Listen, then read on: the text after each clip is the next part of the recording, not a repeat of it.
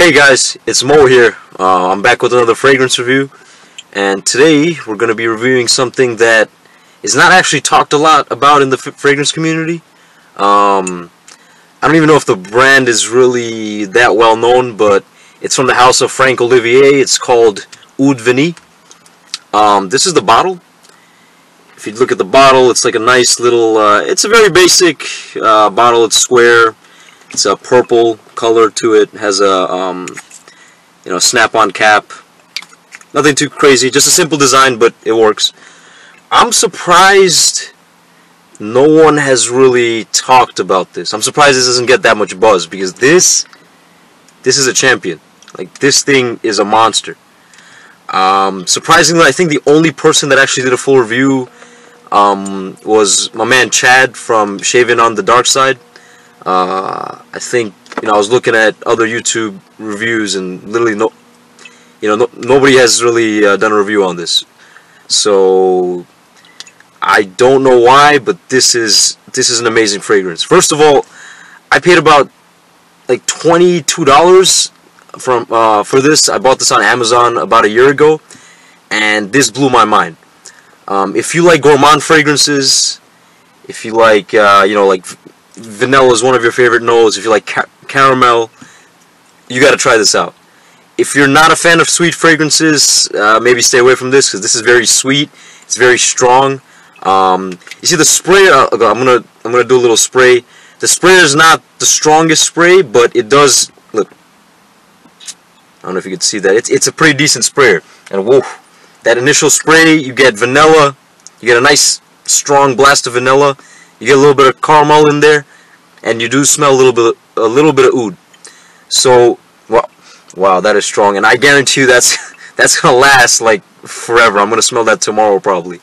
So, this one is literally vanilla and oud, like exactly how the name says, Oud Vanille. But the thing is, the oud. Okay, so the main player is vanilla. Vanilla takes center stage. You do smell a little bit of caramel in there. The oud is just in the background, and it's not a dry, dirty, animalic. It's not a skanky oud. It's a nice wearable oud, like, because it's just not too strong. People are not going to be off-put by this.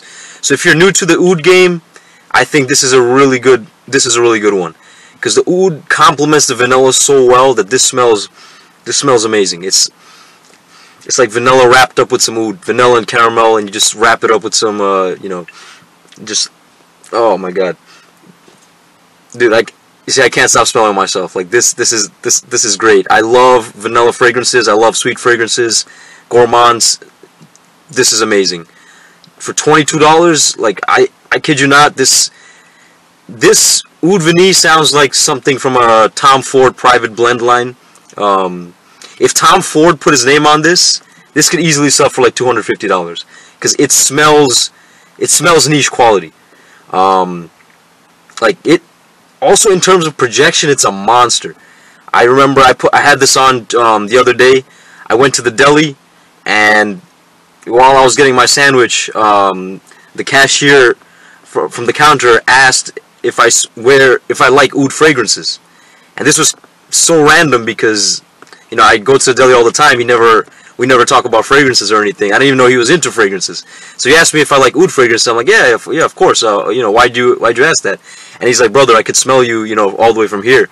Mind you, he was 3 feet away from me, over the counter. So, and this was about 6 hours into the day after I sprayed this. So this is a fragrance that projects like long distances. If you spray too much, you might kill somebody. So be careful on the spray with this one.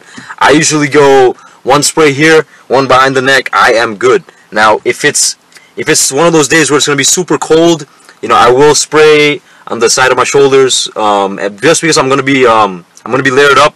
So it's not, the layers of clothes will stop it from, projecting and like hitting people in the face. So yeah, be careful how you use this one. 2 sprays, I think you're good. Also, I sprayed a little bit lower, around my chest area, not directly in the neck, just because, I don't want it to, because it projects a lot, so, I really don't want it to, if I'm in a close encounter with somebody, I don't want them to, you know, just choke them out. So, you know, be careful how you wear your fragrances, especially stuff that's very sweet and strong, like this one.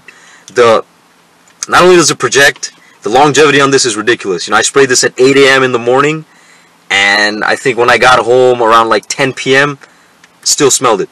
So that's 14 hours on my skin. And the sweater I was wearing, I put it on 3 days later, and I still smelled the vanilla and the oud. So this thing is a freaking monster. On clothes, it'll probably last you forever. On skin, way more than 12 hours. And mind you, $20 for this.